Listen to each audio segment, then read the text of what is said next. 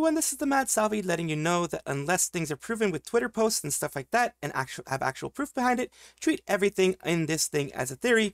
I will try to mark certain things as news and theory and everything like that to kind of let you guys understand, but also, you know, use a critical mind. And I hope you do enjoy. The numbers, Mason, what do they mean? The numbers make me tingle. The numbers make everything tingle. What the heck is going on? I don't know. But the numbers, here we go. They finished their 7.5 billion yen buyback, the share buyback. It says, so basically, the surge on the 13th of June to 2,800 yen is due to the share buyback, giving JP investors false hope that the upswing will lead it back and breaking 3,000 yen line. That's pretty much what happened when there still wasn't any momentum. After that, JP investors got worried, but they were still trying to be positive. Now with the report concluding the buyback, JP investors seem to be panicking, and they're going to be trying to sell everything out. Traders in Yahoo are really panicking right now. Basically, their buyback has been done. Number of shares, 2 million shares bought, 7.5 billion yen from June 13th to July 3rd. It's July 3rd in you know, both Japan and over here. Common stock of the company, up to 4 million shares, the upper limit, of course. So all these things are happening here. And, you know, the Anycolor stock buyback stuff, they're panicking. Everyone's panicking on JP. On the JP side, limit max 900,000 shares, max of 2.5 billion yen. First buyback was on 2023. And now they pretty much tripled it for this year, the buyback. So yeah, they're just doing a lot of craziness. And after everything's been done, as has been mentioned before, that's whether the buyback in conjunction with the Kuro 4 report caused a jump in price, but it couldn't sustain a recovery. So now they're back down to 2,600. They went up to, you know, maybe around closer to 3,000, 2,800. Now they're back down. Traded volume is also quite anemic, meaning there isn't really much resistance to the downtrend. Sellers are selling cheaper now than they were before. Pretty funny reading the comments of the folks on the JP Yahoo finance board being completely surprised. The stock buyback already happened because it did so little. Barely anyone noticed it in the first place. Whatever happens, just remember this one word: negligible. You gotta love the negligible stuff. No, I need you will keep doing buybacks. People are just gonna make money off of it, wait to the low, and then sell high, as they always will, as they always should, really. And here we have some of the stuff here. People are saying previous closing price, opening price, strongly want to buy, wait and see. A lot of people here. This is terrible. PTS didn't fail as much as I thought. It's coming back up a little. Expected share price, I want to strongly July, whatever. Last time it was only 2.5 billion yen. Now it's 7.5 billion yen. Still not taking hormones, so I want to buy at the bottom tomorrow. Basically, people are getting freaking out, and that's just expected for Nijisanji. Well, here's a look at what's happening when it comes to everything in regards to the merch. The big amount of merch that they had for Core Noir, 22 type of merch, very grim future for EN. These have 7 types of merch, but now they can do 3 types of merch and all have the same design. Basically, they used to have, before the venue cancellation, they had a lot of, you know, ability to make different ones. They had, you know, at least some variety here. But then you go on to after the venue cancellation, it's just random regular stuff like copy paste, cookie cutter type stuff. At the top, the EN merch was really good.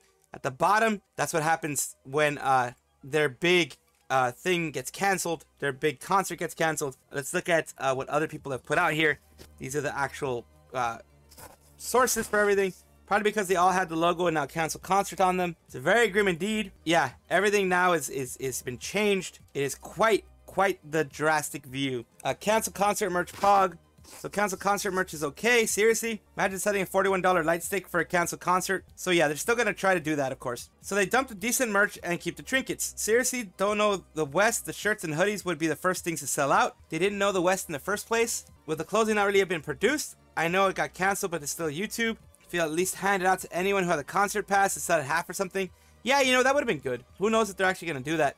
Not Nijisanji booth, it's a Core Noir booth featuring Niji En. They're really showing they don't care for the fans at all. Imagine saving up just to go to LA only for the concert to be cancelled, then thinking you'll be able to buy merch in AX only for them to remove all the merch.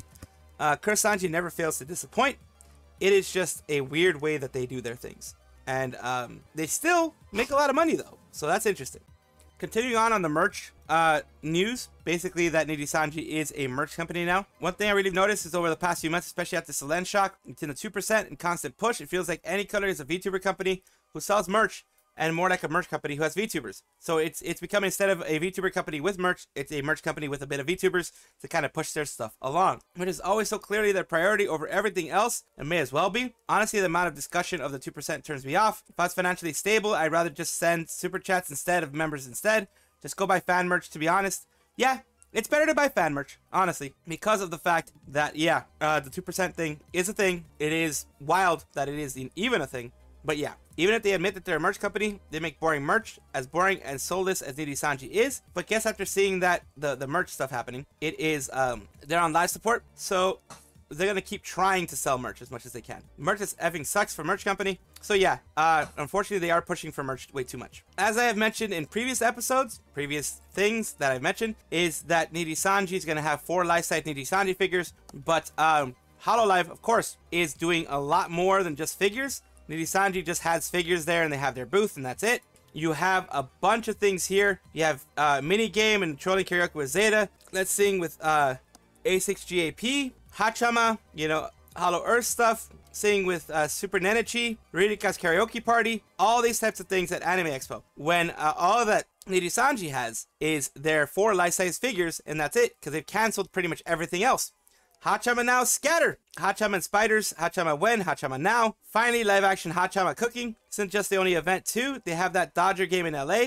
Same date as AX event. OS, Hachama Now, you can't run. Once again, Hololive is thriving at AX. I'm all for it. So yeah, they're having a bunch of good things out there. Of course, their full schedule. They're doing what Nijisanji should have done, what a large corporation should do at these huge events like Anime Expo, but as we know, Nijisanji isn't the best at those types of things. Of course, taking this with a grain of salt, as it always is, you always should have that with a grain of salt. I want to take a look at this though, because just taking it as face value as well, this person apparently made an attempt, attempting after being doxxed by the same guy a while ago. I didn't want to add more drama to the nest, but it's the same sickling guy that randomly DM'd me a while ago, decided to come back. So this is according to the sickling stuff. Remember how I mentioned that Hex Haywire's sickling community, they call themselves the sicklings. They were doxing, harassing, hurting each other in their own confusion, and being generally just mean-spirited and bad people in regards to everything there, because there was jealousy of Hex Haywire supposedly giving more attention to other people. This person did make an attempt, according to what they have written here, and tweeted again while it stalked his account and alt account. How is he not suspended from Twitter yet? This disgusts me so much. The fact that he said he wanted to touch and dox everyone is so disgusting. Made me sick to the stomach is that the fact he wanted Denise to pass away in the hospital is just way too far. It says here, I won't apologize or feel guilty. You guys can hate and cry over it like a crybaby because I don't give an S. I'm gonna touch and dox every one of you guys, and I hope Denise passes away in the hospital. That is just really, what the heck? Why are you targeting other people? What do they do to deserve this? This guy is just definitely should not be on Twitter. It's me, Aaliyah, once again. I decided to make a Google form for the messages and media for Denise. I'm not sure if it works properly, so I have to check out myself. Pretty please tell me if there's any certain issue with the forum below. Aaliyah posted this, not me. I retouched the artwork a little. Denise. It's Aaliyah again. Huge apologies for not uploading it for hours. Hotspot ran out and I had to go without Wi-Fi for a few hours. Update on Denise Boo. She's a heavy sleeper, so that's why she's currently asleep. She's grateful for all the love you guys gave her. I'm gonna throw up. If I let Denise see this, I'm sure her mental health will go down even more. Diana, whoever you are, never ever do this to someone ever again. Denise was saved on time. My head aches just to think about it if she wasn't saved on time. Had no words. Insane. Some of these people need to be locked up. So glad to hear Denise is still with us though. Absolutely. Very good news. Give us a little bit of background. It's a sickling, you know, that entire hex drama, as I mentioned before. Just like in other PS saying, however, these posts don't read like real people. I'm probably just being a tinfoil hat person. Did anyone else notice that 3 people all use the same words, same spacing, same punctuation? So there is people being a little bit skeptical, which is fine being skeptical. Like I said, I take it at face value, but also with a grain of salt, because like you could skinwalk anybody pretty much at any point in time if you really feel like doing it. If you feel like doing that, which I don't know very many people who would do that other than like Nijisanji, but like if you feel that that's something you need to do, then yeah, some people will do that. So yeah, it's just basically a lot of people are having questions about it, whether it's actually Denise or Aaliyah or anybody else trying to make the situation seem worse make it seem better for them. You know, you don't know, but I just leave it to you guys to decide whether it is or isn't. I'm just giving you guys the information that I have. So unfortunately, copyright strike kun always hits you hard when it comes to these things. There's a good bit of, you know, stuff here when it comes to what we're going to be doing. This is a music video that was made. It is using actual White Knight music video stuff. It's basically, you have a little bit of the music here. I want you to show me infinity. So yeah, we can't only play that much because like, one thing I did want to put in here though is, let's take a look at what's going on here when it comes to everything that's being shown. They have all these things, and one thing, I'm on TV, Mom! You see this? I'm on TV! They actually put me on this.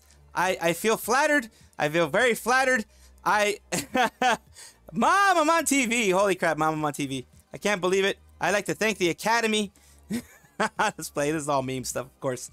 Thank you for dealing with my crap right now. It's just, it's funny, you know. Here we have a short Sayu section. Sayu's lewd. Sayu's lewd. Say is say on altar.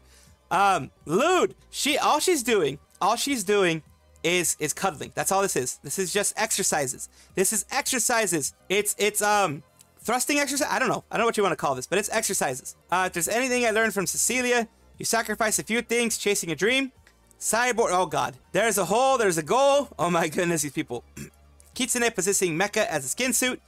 Question is, would you bang a mecha or a kitsune? The answer is yes, absolutely. Sag hex. Yes, sag hex. Does it have vibration function? Either way, will.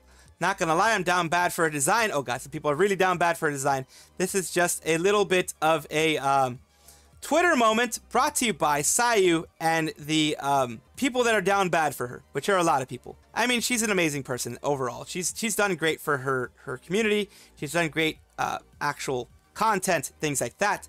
So let her have some fun. Hello everyone, this is a small thing about a channel who seems to be a clipper, but has also done some interesting parts of just, seems like they're trying to get past YouTube's flagging system, because YouTube will flag you for various things, and also like for things like this, the full things in regards to the actual Hololive really doesn't like this. Hololive in general really doesn't like it when you fully just clip the whole song. They want you to clip parts of it. In fact, most agencies prefer you just to clip parts of it and not all of it. Of course, there are some, like for example, some clippers that will do karaoke things, especially like even if it's unarchived karaoke, sometimes it'll pop up. But this part is what will possibly get them into more trouble. It's just a small channel that maybe doesn't know much about how to do these things. But as you can see, they're getting 73K views on it. It just seems like they're having so much fun. Yes, they're having fun. But you do run, you run foul of a lot of things here, you know, and that's the issue. That's the big issue that you run into when you do these things. You do run afoul of some of the YouTube copyright systems, you know, things like this, there's a reason why I have it, you know, the audio cut out, but this is you don't even have like subtitles. You don't have anything that's adding any kind of substance to it for fair use. If they wanted to go after you, they could go after you, this channel, but that's just a small look at things that are going on. I don't know if they will get reported. Hololive, that's the main risk here, because Hololive really doesn't like this type of stuff. For most concerts, whether they are free or not, they prefer you not to clip that part, just clip certain parts out of it. It's even in part of their clipper rules that they don't let you do this. So this could be running afoul more of Hololive, or it could be a nothing burger. You guys decide. That is all for right now. Of course, comment, like, and subscribe down below. Thank you for being here. Of course, I love having the conversations with you guys. I love having these things with you guys, and I do appreciate it whenever you guys do comment. Take a look at my description for my socials. There's a Discord, there's Twitter, there's other places that you can check me out, Twitch, etc. And also check on your screen right now, because there might be a video that you might enjoy. Thank you.